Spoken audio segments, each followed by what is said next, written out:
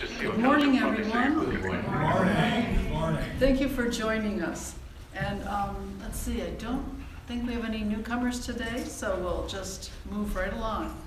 I would like to go ahead and introduce our guest speaker, who's also sitting at the keyboard. Most of you know Jasianna Chaley is our speaker and our musician today. She's a treasured, long-standing member of the Central Ohio Unity community. As always, we start with prayer. And we're very inclusive in our prayers in unity, holding the highest in mind and heart for ourselves, each other, our communities, and our world. If you're listening online, please remember that you can send in a prayer request at any time by going to our website, unitydelawareohio.org, and using the prayer request tab at the top of the page. Jasianna will lead us into prayer with a song by Lisa Ferraro called Open Wide My Heart.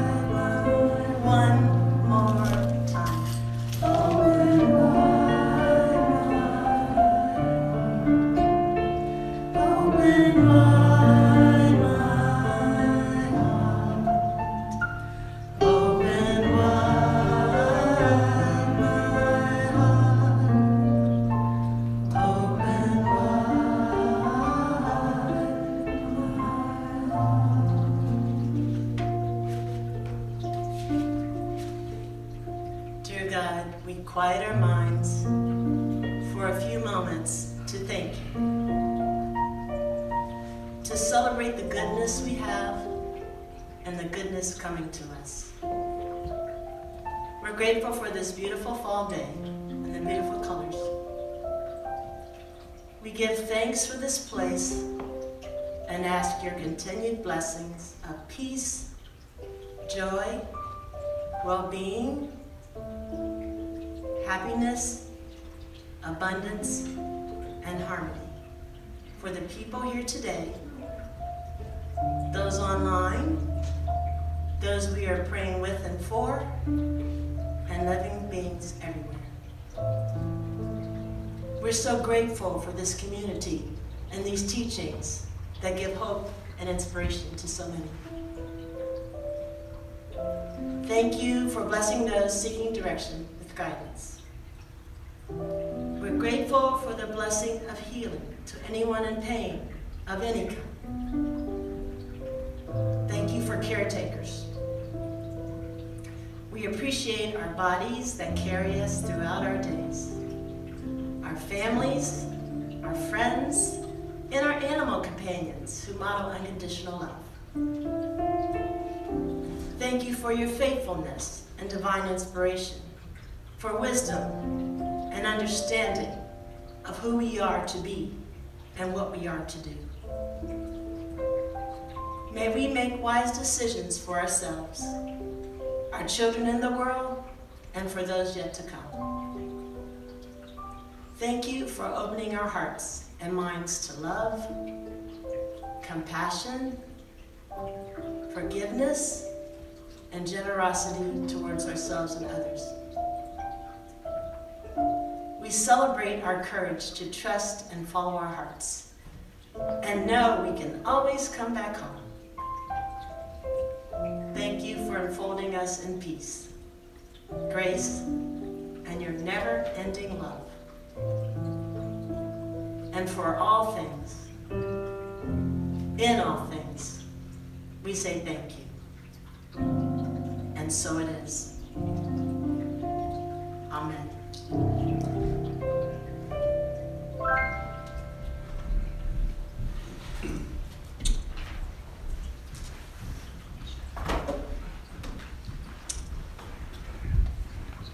Come Back Home. Pardon me. An original song and the title of the talk today.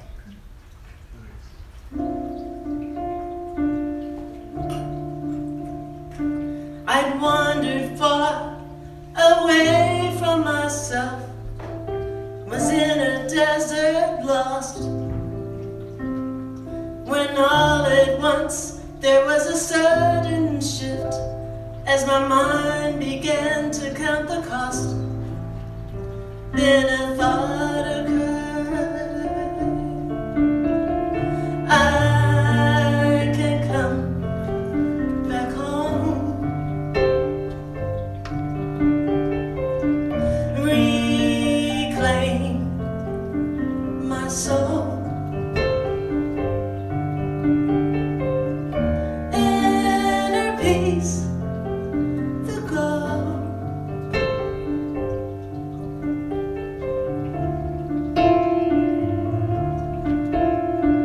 Where have you been and where are you going? Where have you been, my friend? Where have you been and where are you going? Do you even know? Have you settled for the ultimate deception? Seek and find, alter your perception. Listen, no. And you can come back home, reclaim your soul, inner peace, the goal. Come back home, come back home, reclaim your soul, inner peace, the goal.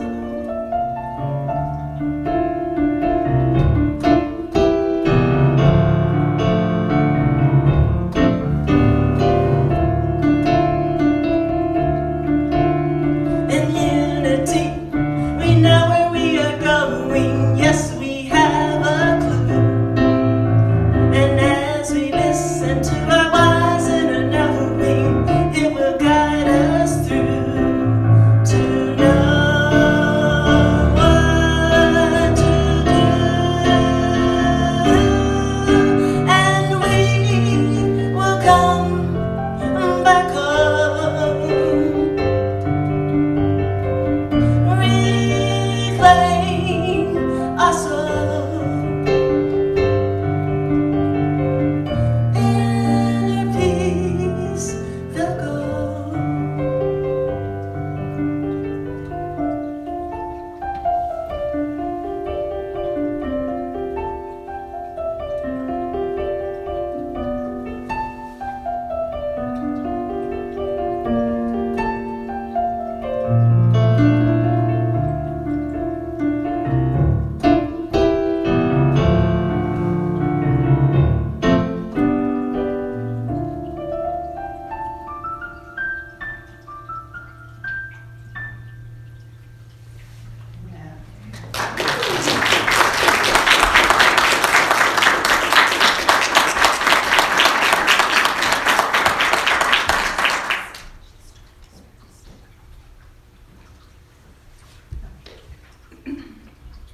Good morning. Good morning. Come back home. I'd wandered far away from myself, was in a desert lost. Have you ever felt lost? Off-center? Disconnected? Lost track of your inner compass? Out of sorts? Perhaps a time during the past 18 months? Though J.K. Tolkien said, all who wander are not lost, sometimes it can certainly feel that way. In the song, Then a Thought Occurred, I Could Come Back Home. I remember during my youth traveling on the Pennsylvania Turnpike on summer vacation. It was so much fun to get away. And then it took forever to get back home. And I remember seeing that big red, white, and blue sign, Ohio, the heart of it all. And I would think to myself, I'm almost home. So today, I'm referring to home as feeling connected and in alignment with your authentic true self. Showing up in the world as a powerful being, infused with all the attributes and characteristics of God, individualized as you. So how do we reclaim and maintain our home connection during times of unprecedented change, whether in here or out there in the world? First of all, we focus on our heart. It's interesting that our heart is in the center of our body. It's the true essence of who we are. Proverbs 4:23 reads, above all else, guard your heart, for everything you do flows from it. Unity teaches the heart is the visible expression of an invisible center of consciousness. The word heart in Scripture represents the subconscious mind. Spiritual teacher Ruby Liliawala says, the heart is a seat of higher consciousness, a springboard for self-transformation. Our heart has its own intelligence and intuitive qualities. Our heart beats an average of 100,000 times a day, 35 million times a year. Thank you, heart. Gratitude helps our heart to be happier and healthier. A heart filled with gratitude is a beacon for more things to be grateful for. When we are focused on the goodness of God in life, it changes us from the inside out. Another thing that makes our heart happy is to listen to what it's saying.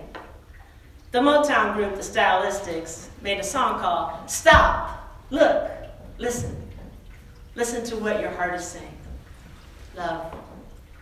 The heart always knows the real truth. One day during my youth, my cousin Gary came to our house. He came to say goodbye because he was moving to LA to pursue his dream of being a professional drummer. I remember asking him, what about college? He explained that he was a drummer. That's what he loved, and that's what he was going to pursue. A couple of years ago, we had a long conversation, and I told him how he inspired me, that I was proud of him, and that he really had it right the whole time. He said, I was never rich. Sometimes it was hard, but I did what I loved every day. Gary passed away last month. He was a professional drummer, a great musician, and influential in music circles in LA for over 50 years.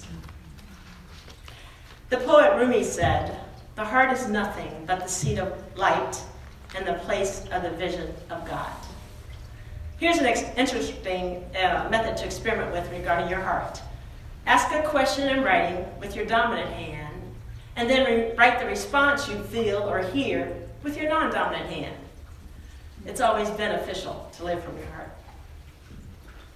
And then once something is in our heart that we'd love to be, do, have, or experience, we can allow it to unfold in divine order and right timing, while still remaining true to our heart's desire. So being open is our next step. We are surrounded by pure spirit, perfect law, divine order, and limitless substance, which intelligently responds to us. It is not only around us, but it is also in us. It is around and in everything. It is the essence of perfect action. It is perfect action in our affairs. For everything, there is a season. God, Spirit, the universe, has ways and means we know not of. And by surrendering the how, we can be fully present in our day-to-day journey, wherever it may lead us. Have you ever desired something and had no idea how it could come about, and then you had miracles along the way to manifesting it? Of course. I call this living in the question. You ask a question or make a request, and then you leave space and you let spirit, life, handle the details and the timing. Sometimes the next step is to wait. Other times you might be inspired to take a certain action. You might receive a phone call, a text, or email pertaining to your question or your request. Or maybe you're in the right place at the right time, which is a great affirmation, by the way. And you have an unexpected encounter or meet someone who helps you on your path.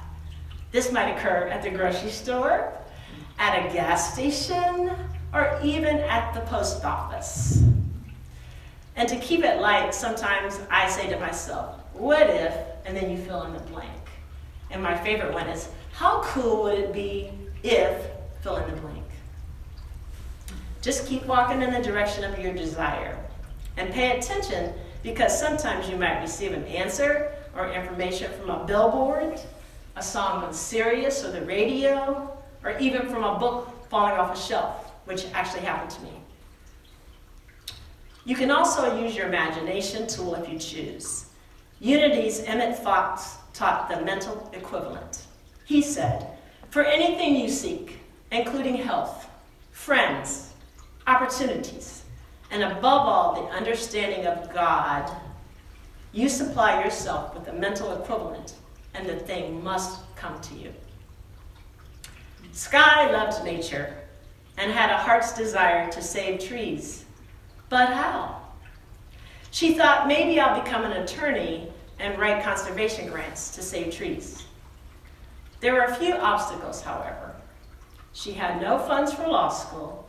She was older than the typical law school student, and she was caring for a parent. Sky applied the what if in a series of inspired actions. She took the law school admission test, did well. She thought, I think I'll apply to law school. Even if I get in, I don't have to go. I don't have the money.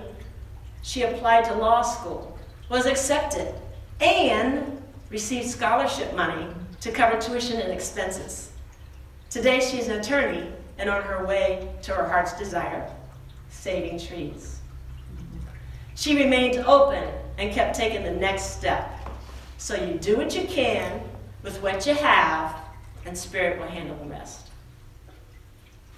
Our next step on our way home is to mind, M-I-N-E, our mind, M-I-N-D. Romans 12:2. Do not be conformed to this world, but be transformed by the renewing of your mind. One of the latest mind studies found that we think at least 6,200 thoughts per day. And the thing is, only about 5% of our thoughts, of our cognitive thinking, is conscious. And it's estimated that 95% of the thoughts we think today are the ones we thought yesterday. And up to 80% of those may be negative. If you're going to chop down a 50-foot tree and you have a handheld saw, that's probably not going to chop the tree down. Even if you have an electric saw, you've got to sharpen it. So it's important to monitor our thoughts because we want our default to be connected to our true essence and the light within us. According to Unity co-founder Charles Fillmore, the one and only formative power given to us is thought. By our thinking, we not only make character, but body and affairs. For as we thinketh within ourselves, so are we. We see things as we are, not necessarily as they are. In the song, have you settled for the ultimate deception? Seek and find, alter your perception. Listen and know. You can come back home, be in congruence, head and heart. To get there, we use our main tools in Unity, which are prayer and meditation. They're the cornerstone of our spiritual life. Do you remember the Bible parable of the two builders? One built a house out of stone, the other built a house out of sand. The storms and the rain came. The house made of stone stood strong, was flexible, and could bend without breaking. The house made out of sand was not able to weather the storms. We have several storms/challenges in our world right now. And in our teaching, the house represents our mind. So one way we can all help is by investing time every day in building our consciousness. We are part of the collective. We make a difference. Everything is energy. So we affirm things that are true, honorable, fair, pure, acceptable, and commendable. Philippians 4:8. We deny any illusions that invoke fear, which is forgetting everything's all right. And we affirm the truth. And what is the truth? There is only one presence, one power in the universe. God the good, all-powerful, everywhere present. This is not easy. However, every time we overcome a challenge and learn and grow, our spiritual muscles get stronger, just like our physical muscles get stronger when we work out. There's always a blessing and a lesson in most things. And during difficult seasons, remember, this too shall pass. Always aim to purify your thoughts, and everything will be well. Gandhi. What you have in your heart and your head, no one can take from you. My mom. Be a lifelong learner. Read, listen to podcasts, travel, enjoy art, learn from YouTube, and have stimulating conversations. Just setting aside 15 minutes a day to sit, think, and pray makes a huge difference. Neuroscience shows a 50-year-old can have the brain of a 25-year-old if you sit quietly and do nothing for 15 minutes a day. Visualize your best life. Your brain and your heart will thank you. It's so much easier to enjoy life when we enjoy great health. So our last step to coming home is energize. Great self-care is a main component of coming home. Taking time to invest in you raises your physical and emotional energy while lowering stress. I encourage energy experiments as part of self-care. Buckminster Fuller, the inventor of the geodesic dome and other architectural innovations, and a humanitarian, lived his entire life as an experiment. So eat well. Try different foods. Notice how you feel in your body and your energy level after meals. Find the best plan for your body. Stay hydrated. How much water feels right? And relax. Do you enjoy deep breathing, soothing music, poetry? Stress may cause inflammation, which can be taxing on the body. Stay connected. Chat with a friend or family member by phone or text. Get enough good quality sleep. Do you feel better with a short nap each day? And remember recess. We as adults sometimes forget the many benefits of play and laughter, especially brain games. And my very favorite, just get moving. Dance, take a walk, wiggle your fingers and toes, march. Stretch if you can, work on your balance. If you're going to start a new exercise program, remember to check in with your medical team. But know this, one small habit can improve your mental clarity, your flexibility, your mood, and sometimes change your life. When we change a habit, we create new neural pathways in our brain. And over time, with repetition, the habit becomes your new normal. My athletic inspiration, Ida Keeling, started running at age 67 as therapy after losing 2 sons to violence. She felt stronger and better. At age 93, she set a world record for her age group in a race in France. At the age of 100, in 2016, she became the first woman in history to complete a 100-meter run at the Penn Relays, the oldest, largest track and field competition in the U.S. She was still running last year at age 105. She passed away in August at age 106. So we have happy heart, be open, mine our mind, and energize. We've touched all the bases. We have our own home run and the World Series of us. So I share with you one of my favorite passages by Delaware. Spring has passed. Summer is gone. Winter is here. And the song I meant to sing remains unsung. For I have spent my days stringing and unstringing my instrument. Harry Bernstein was stuck. His wife passed away and he was lonely. He started writing a book, The Invisible Wall, a love story that broke barriers. He started the book at age 93 and it was published when he was 96. I invite you to get in tune and in touch with your heart. Who would you love to be? What experiences would you enjoy? Is there anything you would like to release? Your heart knows. Your heart always knows the way home because there's no place like home. There's no place like home. There's no place like home. May we close with prayer. Dear Father, Mother God, we're so very grateful for heart visions that inspire us, that help us to grow, that help us to find our voice and our courage. We ask this week and going forward that we tune in and get in touch with our hearts to see what those visions are that you've placed there, and know that you will provide the means for them to come to fulfillment. For this and many other blessings, and for the blessings of the perfection in this moment, we give thanks, and so it is. Amen. Namaste.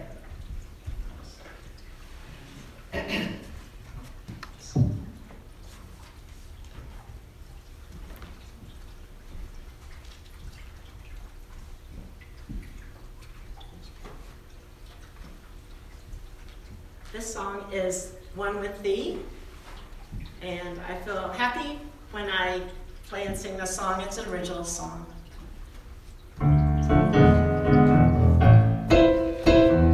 Help me, God, to remember who I am. Guide me, Spirit, to be the best I can. Help me, God, to remember who I am. I am one with Thee. Help me, God, to remember who I am. Guide me, Spirit, to be the best I can. Help me, God, to remember who I am. I am one with Thee. I am one with the presence and the power. You are with me each and every hour. I am one with the presence and the power. I am one with Thee. Help me. Help me, God.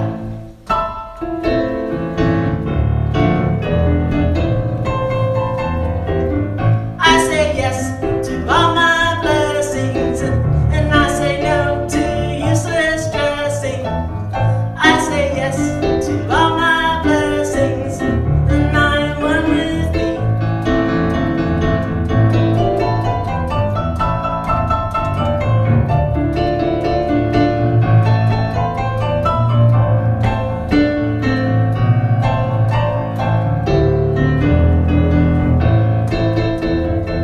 I accept all my blessings.